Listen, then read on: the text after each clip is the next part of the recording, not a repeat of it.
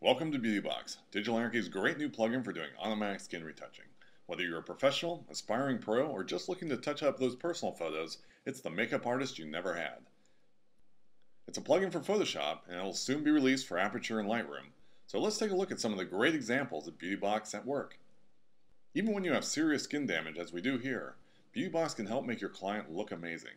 There's a lot of control to keep things looking beautiful and realistic, and that's important because we don't want our clients looking plastic or fake.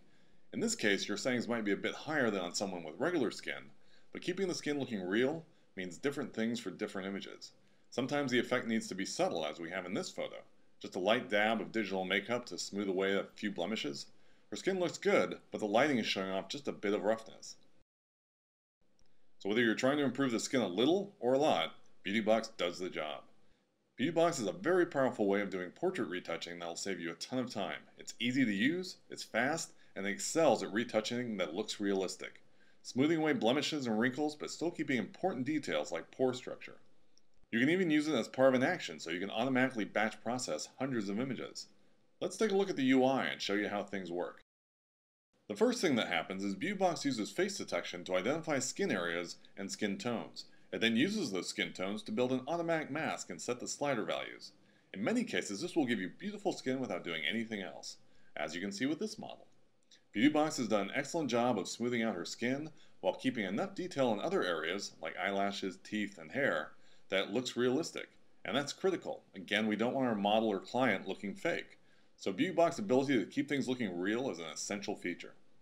However, you can certainly tweak the sliders and make other modifications if you're not satisfied with the automatic settings. You can improve the mask, add sharpening, or do basic color correction all within the plugin. If you do change the settings, the Snapshot Manager is a cool feature that lets you compare different settings without having to re-render. So you can quickly switch between different renders to clearly see the difference, just as I've done here.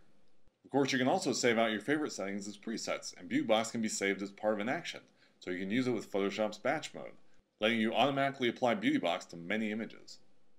Whether you're a professional, aspiring pro, or just looking to touch up those personal photos, it's the makeup artist you never had. Great looking retouching, easy to use, that's BeautyBox. And if you're shooting video with your DSLR, make sure you check out BeautyBox Video for doing automatic skin retouching on video files. It works within Final Cut Pro, Premiere Pro, and Adobe After Effects.